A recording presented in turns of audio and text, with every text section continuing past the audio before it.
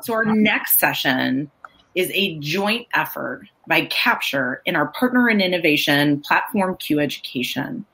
We have two presenters, the first of which is Gil Rogers. Now, if any of you saw the posts on LinkedIn a few weeks ago, Gil was worried about the potential of poking at him during his session. Heckling, I think, was the term that he used. So I'm going to do my best not to do that anymore.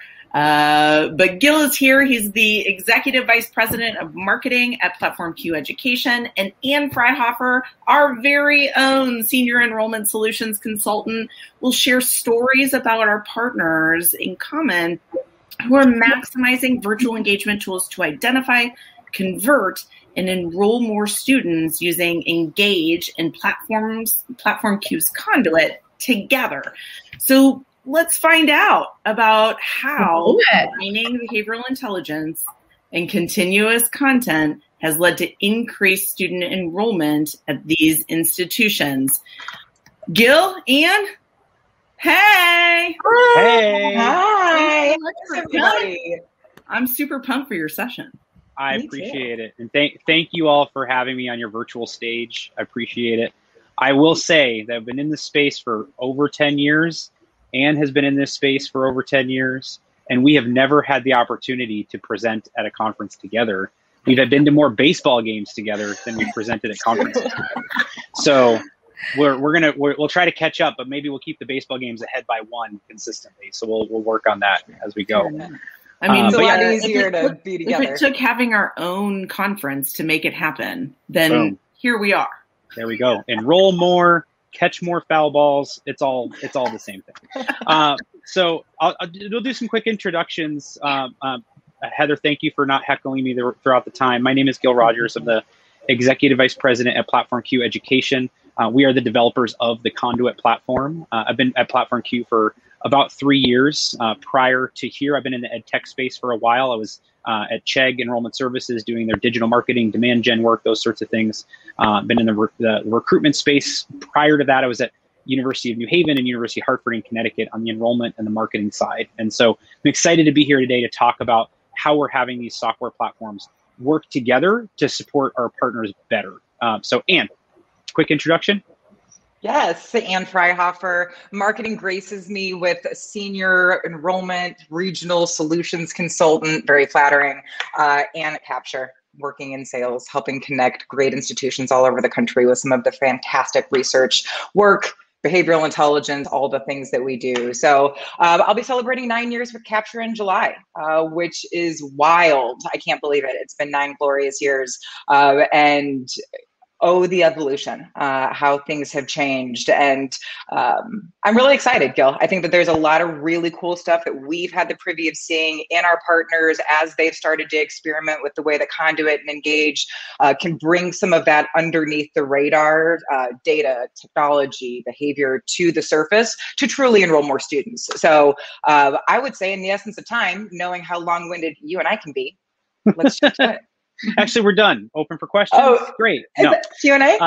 There we go. So before we hop into anything about about some examples and those sorts of things, I want to level us up a little bit and talk about and think about the world outside of higher education for a moment. Because I think one of the things that we forget to do is consider those things when we're putting together our enrollment plans and marketing plans, right? I think there's a hook outside of our office where we hang our outside of work life experiences on sometimes when we build some of our plans. And I think what's happened over the past year and a half is that hook has started to disappear, and we're starting to really understand that students are consumers. And we'll talk about that here in a few minutes. So the first thing I'll kind of speak to here is really when we think about tools that consumers use when we are shopping, comparing, researching, right? When I'm looking for a house or a place to rent or whatnot, I might use a tool like Zillow to do that, because I can shop, compare, evaluate things side by side. Same thing with a tool like TripAdvisor. I can use that to look at destinations, compare things by price. I might use Amazon for a lot of my shopping needs. And why is Amazon so great? Because Amazon helps me with recommendations for other things I should get, or when I come back, recommendations on things I should buy because of my past behavior, right? Over the past year and a half or so, another thing that has evolved, and we've seen a lot of evolution in, is media consumption by ourselves and the students that we work with in our day jobs, right? And so when, earlier, years ago, it was, I hate my cable plan because I have a bunch of channels I have that I don't watch that I have to pay for. And so, streaming platforms started to really proliferate because of that, the opportunity for lower cost and choice, right? And access to content. So Netflix came aboard, new platforms like HBO Max and Disney Plus have started to splinter off. And the reason for that is when you think about Disney Plus, does Disney Plus want to license its content to other platforms? Or does it want to own the experience and then, more importantly, own the data on the engagement with that experience and be able to really tailor content for the audience in real time, right? And so, and the final piece of this, speaking of tailoring content, is in the business, particularly in the business world, our ability to scale engagement has evolved. CRM platforms have completely transformed the way that we are able to develop reporting, analytics, be able to automate communications and reporting. And platforms like Marketo and HubSpot, these types of platforms allow for tailored marketing and communication. And I know, Anne, one of the things that we've talked about, pretty consistently is the lessons, particularly in some of these areas that can be applied into the enrollment space and what you've seen over the past 9 years or so. So I'd love to turn it over to you to share some of your insights. Sure. In the 9 years that I've been reaching out and having these fascinating conversations with institutions, regardless of the style of institution, regardless of the time of year, pre-COVID, post-COVID, doesn't necessarily matter. 4 common themes. We need more content. We need more to measure and make content more personalized. We have fewer resources. We don't have enough time. So I think an area in which all of us are really created equal is in this need, these challenges that we face and all of these needs that we have to be able to be personalized and do it to scale. I worry sometimes, and one of the things that we hear a lot about is more content. We need an increase in more content.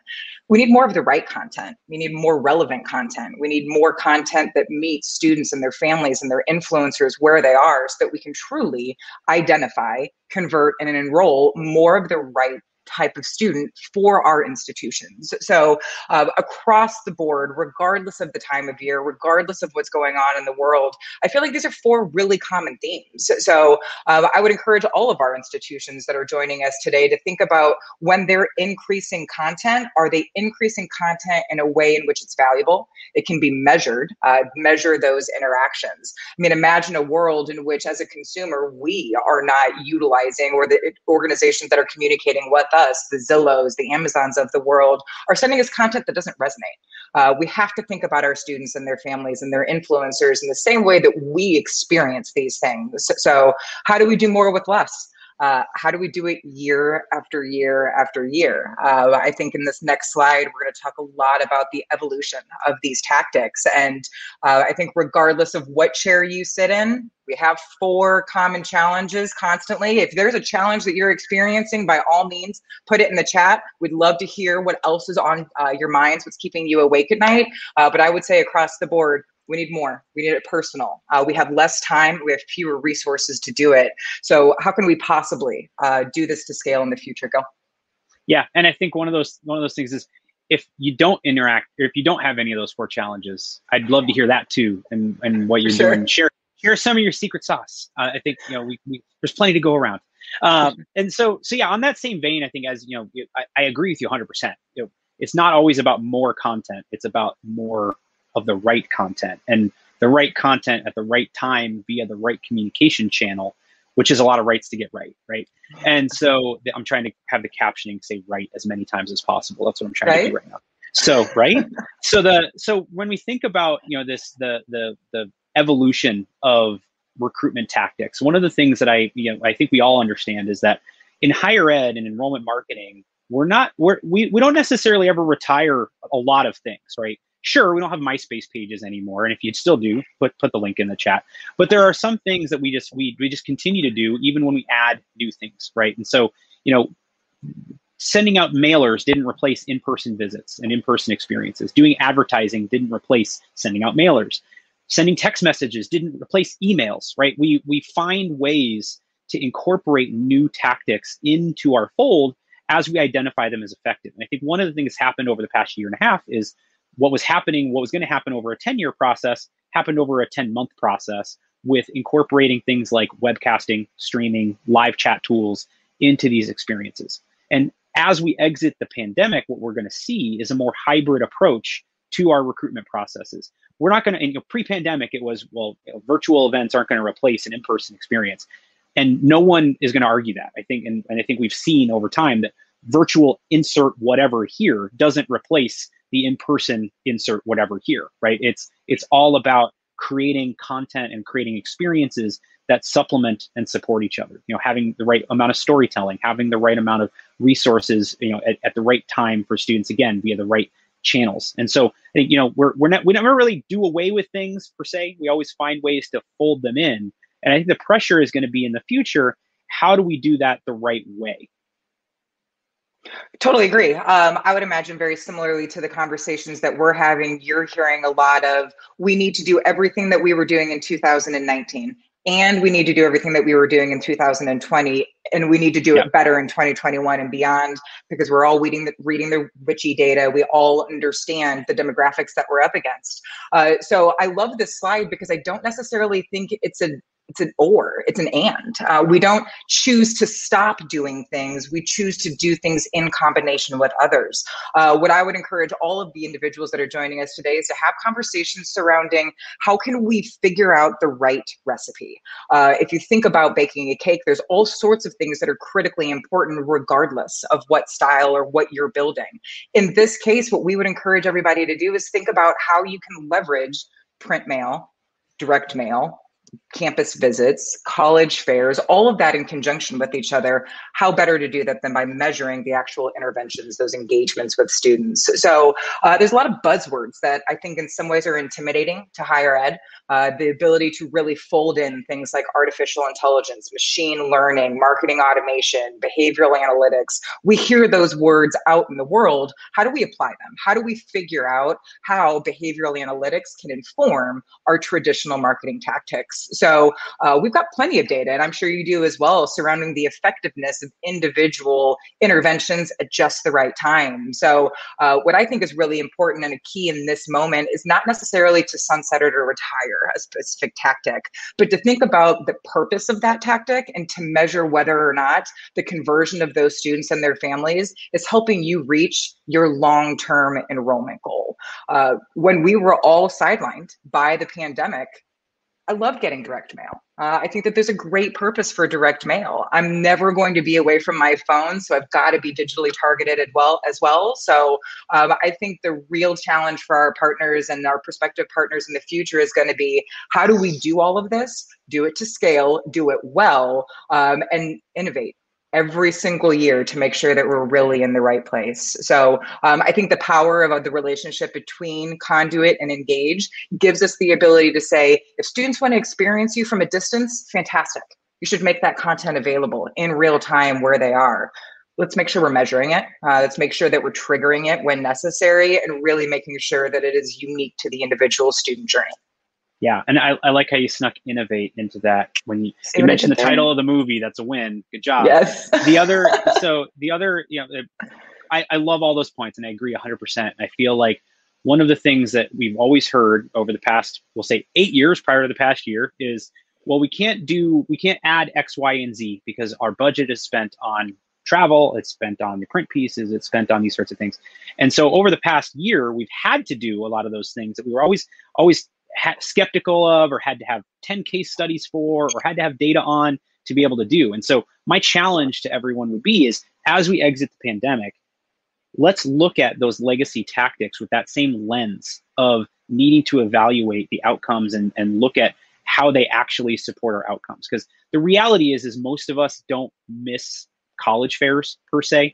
We miss going to the college fair, talking to our friends on either side about how bad the college fair is, right?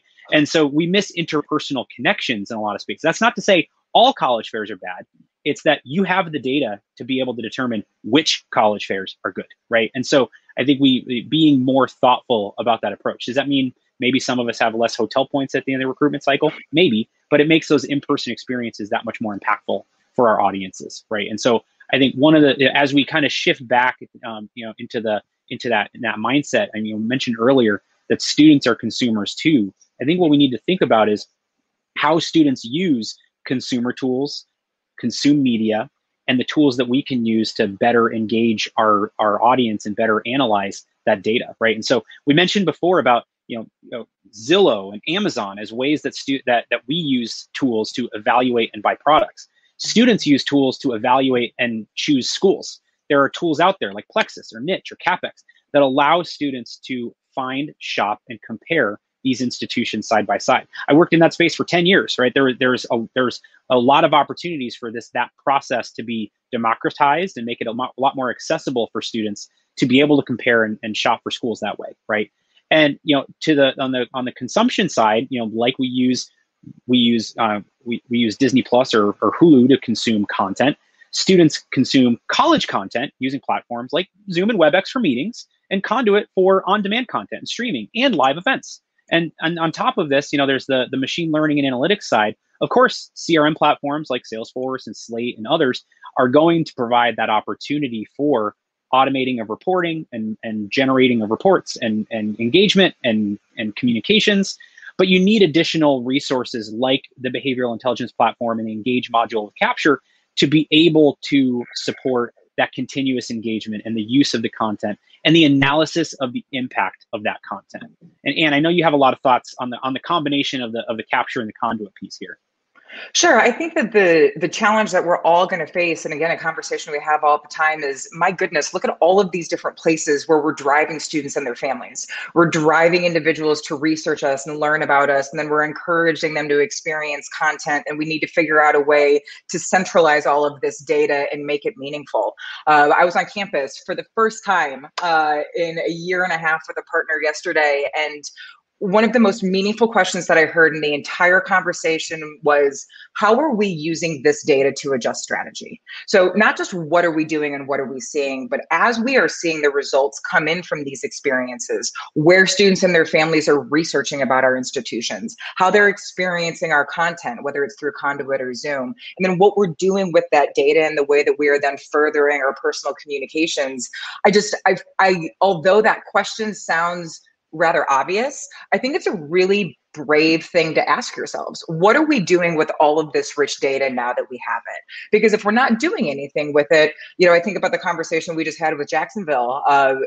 It's got to be actionable. It's got to be meaningful. Students and their families and their influencers are telling us exactly what they need from us. We just might not have the mechanisms in place to be able to socially hear them or to listen to that behavior. So as students and their families are communicating with you what they're interested in, equally as important, what they're not interested in, sometimes a non-response is in fact a very obvious response. We need to adjust. We need to stop doing something that's not working. So when I look at the relationships and when I look at these consumer media and consumption tools and how they're feeding platforms like the behavioral intelligence platform through Capture, Slate, Salesforce, all of these fantastically dynamic tools, let's make sure we're asking ourselves, is it working? Are we driving results? Are we able to actually say, as a function of that, we enrolled more? If so, let's do more of it. If not, let's be brave enough to say, let's change, let's adjust, let's try something different. So I just love the way that these tools are able to play together in our relationships. And I think the story that the data will continue to tell us is going to be monumental. Yeah, absolutely. I want to be cognizant of time for us, Gil. I know that we've only got about 15 more minutes and we tried really hard. We'll get there, or Heather will get the hook. Either way. So, as we've gone through the past year and a half, I think what's happened is a spectrum has emerged when it comes specifically to virtual engagement or online engagement, right? And that is that, on one end of the spectrum, we have the pre-produced content. These are our virtual tours, our virtual view books. A lot of these existed pre-pandemic. They're very on the shelf. They're set it and forget it, and that's easy for us, right? Like from a process perspective, once it's up, it's there, it's accessible. Great, check out our virtual tour.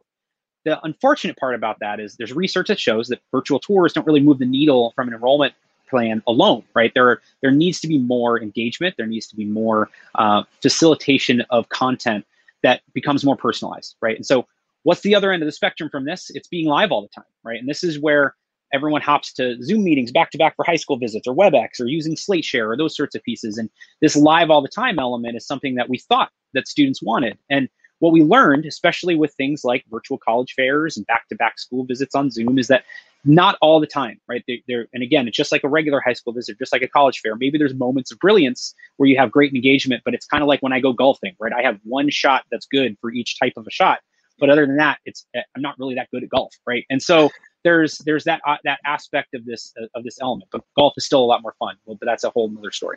So what this means is that there's this wide spectrum in the middle that is, a need for a combination of live, pre-recorded, and on-demand content. Now, of course, we have the Conduit logo up there because Conduit does support the facilitation of all these things. But more importantly, it's the strategy around when do we want to be live, when do we want to release pre-recorded content, and when do we want to have just on-demand content that we're pushing our student audience to on a regular basis. And if we go back to the examples of the legacy media and those sorts of pieces, I think when we talk about media consumption and that evolution, our virtual tours and virtual view books, those are the primary focus on a lot of those is physical locations, right?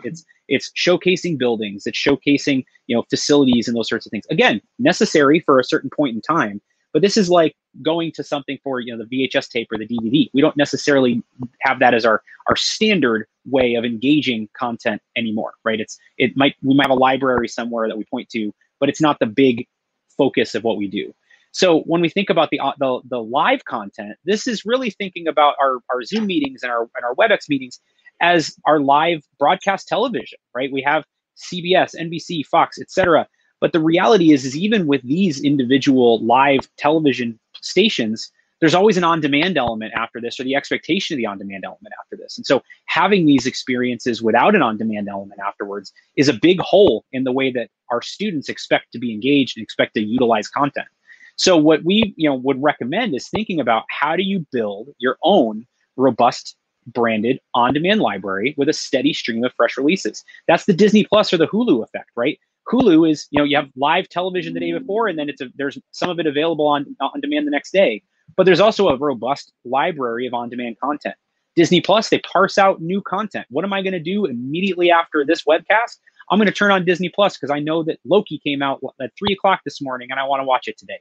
How do I know this? I got the email from Disney Plus reminding me that it's new, right? And so Disney Plus doesn't care doesn't care when I watch these shows. They care that I watch these shows. And so we have to rethink our engagement plans around not just virtual events, because events are moments in time. We have to think about events as really all of those different interactions. Every presentation a student watches, every link that they click on our site, every document that they download is an event that we should be looking at and measuring as a part of our process. And that's where the opportunity to support and connect the Conduit platform with Engage allows for that type of analytics to happen. So just a couple examples of these. My team loves to make fun of me when I use these examples, but from that content release perspective, think about it as you get those emails on your phone every day from Netflix, from HBO Max, from Disney Plus. New now, watch the trailer, watch on demand, check out these programs. And when you click it and it brings you to the HBO Max branded environment where you're consuming content. You can create this same type of an experience as an institution. Do your search emails say learn more and go to an RFI form? Or do they say watch now and go to a branded environment where students can engage with content and use that engage like Disney will do or like Netflix will do to personalize the experience and personalize the follow-up? How do we create those types of experiences to support our students better through this process? So it's no longer a admissions marketing campaign. It's an enrollment marketing and a content marketing campaign. And so that's how we have to rethink the way we're going to use virtual content in the future. Virtual events are a type of virtual content, just like an on-demand video is, just like a pre-recorded video is. So, Anne, I'm going to kick it to you because I know you've got a couple of great examples to share of this already in action. Yeah, let's talk about a couple of partners. So if you want to, let's go ahead and click through here. And I'll talk a little bit about what folks are seeing. Top right-hand corner. This is a lot of what we typically exchange, what partners that utilize not only Engage, but Conduit are able to bring into their CRM today. The date that they visited, the application decile for capture is the likelihood of this student to apply to the institution, number of web visits, number of page views, affinity index for those that aren't familiar. That's a life cycle score. How much time has this particular student spent engaging with content since we've been able to track this particular student?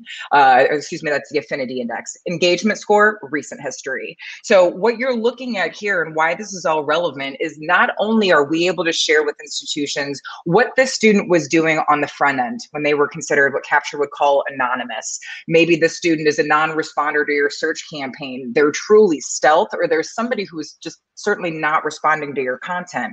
Capture's still able to help you understand through Engage what that student is doing and what they're looking at. We were able to actually identify this particular student because they filled out a PID form, that progressive identification form. But where we're able to really tie the power of Engage and Conduit is because of our relationship with Conduit, the marriage of those Q tokens and the Engage enabled links, we're able to watch this student as they're experiencing Conduit content in their channel. From there, we can then bring that data back into Engage and trigger dynamic content as a function of knowing what this student has experienced. Gil, I know you'd like to talk a little bit about the bookends, what's happening on either side. Actually, let's go to the next vignette and we'll talk a little bit about this particular student, and then you can fold in a little bit about the before and after. Sure. Again, this particular student I think is very, very interesting because they have an international presence. So we're able to not only help our institutions understand domestically what are students and their influencers looking at, but as you have individuals that are coming to your website as a function of digital advertising or any of the other channels in which you're communicating, we can help students navigate this process. In this case, Conduit is really sandwiched in between the power of Engage to communicate with the student anonymously when we didn't know them in March of 2021, and now in a place in May in which we know exactly who they are. Gil, do you want to talk a little bit about that Conduit experience that happened in between that gave us the power to identify? Yeah, I think that's one of the most powerful elements here, right? Is on the left-hand side, you see that all of this activity is tailored based on amazing things like IP address. Great, we know they're an international student. Let's serve them specific content that we know they're going to need just in time, right? But the real power here is that once they attend a event on Conduit or consume Conduit content on the Conduit platform, now we've identified that prospect, and all of that anonymous activity that happened prior and all of the activity that they do after is unified in a single record, right? And so we can be a much more predictive and much more prescriptive with the outreach that we're doing, because we can now collect and have all that data analyzed throughout the process. So when we talk about their affinity index, when we talk about their engagement score, Conduit's a highly predictive element on the likelihood of applying and the likelihood of enrolling, because the students who are engaging with that content are engaging in a really rich media setting and looking for information that's tailored specifically for them. So I think that the opportunity here is to say, if you could look at the full engagement life cycle with a student and not just what happened after you identified them under application, this is a way to do that and make sure that you're doing it for a greater percentage of your class. Agreed. I know we've got one more here that I think is pretty important to make sure that we talk about outcomes. Obviously, everybody joined us today because we're interested in knowing whether or not some of these interventions are driving students to enroll. I love this particular example because what we're able to display here is that not only does Engage through dynamic content encourage this student to tell us who they are by serving that PID form, we have that just in time. I heard this again with another, PlatformQ and Conduit partner, the notion of just-in-time content, recognizing that 5 different elements of this person's behavior drove the type of content they were seeing on screen. What I love about this admitted student event and the Conduit moment here in February is that if we think about the question that was asked in my client meeting yesterday, what are we learning? How are we using this data? What we're able to display here, and when folks ask, did this Conduit event move the needle? Did this student actually do what we asked them to as a function of their experience? We're able to help this institution understand that as a function of experiencing this admitted student event, the student went on to deposit. Not only did they go on to deposit, but they went on to visit the site 13 more times and see 80 different pages. I know that sounds really, really granular, and it will get really granular. That's the power of this robust data. The glory and the beautiful moment of the managed service from Capture is that we helped make this data actionable. So did we get the response that we were looking for, and that the student experienced content, learned more about being an admitted student on this campus, and then went on to deposit and enroll?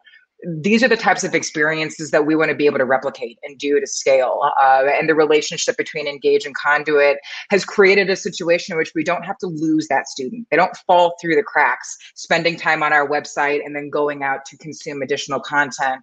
We're able to really show that entire journey, that student decision journey, for our partners in real time, so that they can learn from it and do more of these types of interventions in the future. That notion, to your slide earlier, of traditional legacy tactics, they certainly haven't gone away. It's just a matter of timing, and our relationship gives institutions the ability to measure timing more so than anything.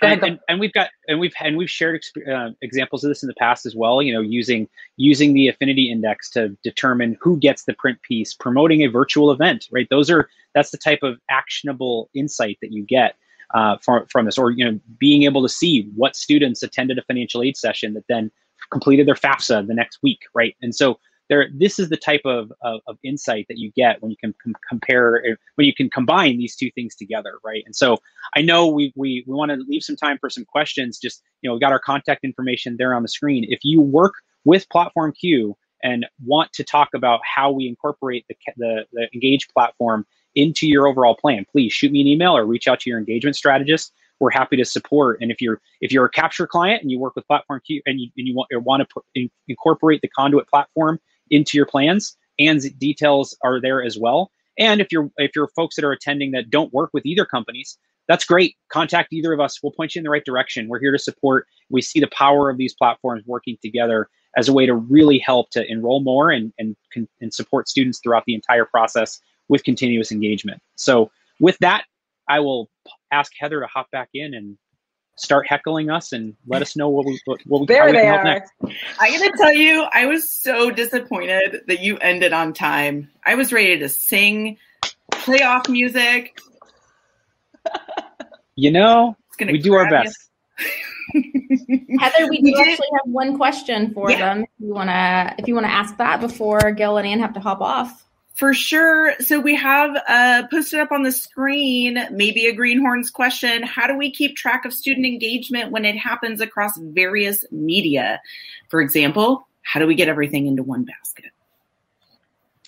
Gil, I'll take that one. That's I think that first of all, no question is a greenhorn question. Technology evolves every single day. So I'm always learning. And it's a really great question that I'm sure many are asking. The power of Engage gives us the ability to do exactly what you just described, to bring all of that rich interaction across multiple different forms of media into a central place. We could certainly talk, and I'd be happy to share my information so we can talk more about UTM tracking and why that matters. But any area in which you're driving prospective students and their families, we would encourage that you have tracking code and you have the ability to measure it in real time in a student profile. So Engage through Capture gives us the ability to do that, whether it's digital advertisement, an email communication, or in this case, our lovely relationship with Conduit surrounding all of the virtual content that's being stored. So it can be a little bit more of a technical deep dive in the event that anybody wants to do that. I'm happy to, but Engage is the exact tool that becomes that basket for you. Yeah, and just to add to that, I think one of the elements here is the reason why PlatformQ partners with Capture on this integration is because the Conduit platform is one of those places where engagement with your audience happens, right? And if we can make that connection seamless, that helps you to incorporate, did our virtual content work this year? Hard to say when it's a fragmented Zoom session here and a WebEx session here and a Facebook Live and all these sorts of things. But when you're driving students to a platform that's integrated from a back-end reporting architecture with the Engage platform, you can then be more finely attuned into what the outcomes actually are versus just having anonymous traffic everywhere. Awesome. Thank you, Gil. Thank you, Ann, so much. Hey, it was great hearing from you.